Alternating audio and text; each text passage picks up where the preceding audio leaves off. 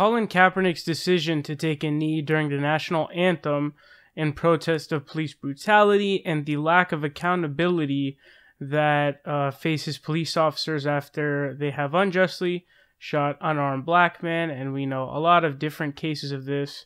Probably the worst, maybe, well, it's one of the worst, but Eric Garner's case is always one of the worst that I've seen.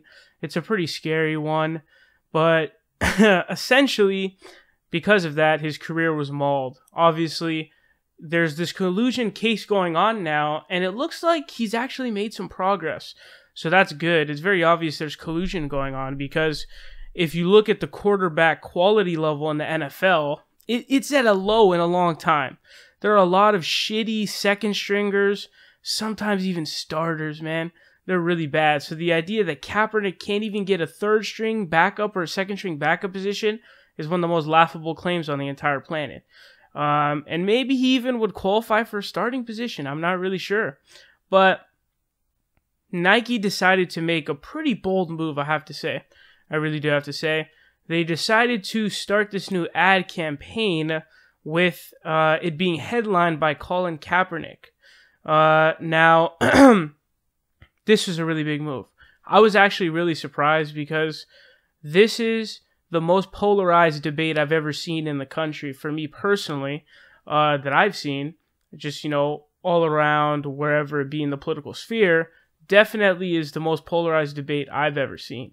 And so, for Nike to decide to take a stance, that's a pretty big deal, man. And I mean, that's a really big thing, because Nike's probably the biggest athletic brand there is, I think. I'm pretty sure. And so, there have been conservatives who are now burning their Nike wear, which is always hilarious, because it's like, dude, you paid for those things. You're just gonna you're just wasting your money, and it's pretty laughable.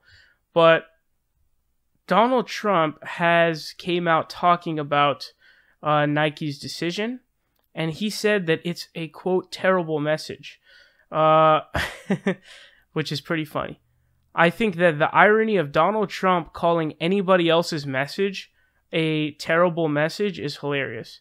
Now, obviously, there's been a history of what Donald Trump has been doing. We know about his, at the rally, there was the whole big thing that happened of him saying that, he wishes that NFL owners would just go out to these sons of bitches and, fire them right up front for kneeling during the national anthem. But I just find it so hilarious that, of all people, Donald Trump is the one saying that somebody's sending a bad message. This guy, the dude who launches these crazy personal attacks essentially on a daily basis, is trying to tell someone else who has, that they have a terrible message. I find that hilarious. I mean, the irony of that is really, really unmatched. And it's pretty tough to top something like that. It really is pretty tough to top something like that. But I will say this. Really, a lot of props to Nike. Really a lot of props.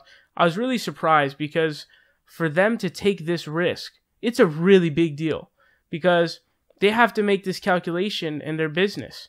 And I guess they came to the conclusion that they can do this. It's a superbly polarizing issue. And so I'm really surprised and shocked that such a big corporation would decide to make this move. But hey, man, I appreciate it. I don't like you guys making your shit in sweatshops, but I mean, I guess this is a good move. I'm glad they're supporting Colin Kaepernick. I support Colin Kaepernick. I hope that he wins his collusion case, because he should. They're obviously colluding against him, because the quality of quarterback play in the NFL is at a low in some years, and he somehow could not land a third or second string job as a QB, which doesn't make any sense, because he took a team to a Super Bowl and an NFC championship. So there's no reasoning for that whatsoever.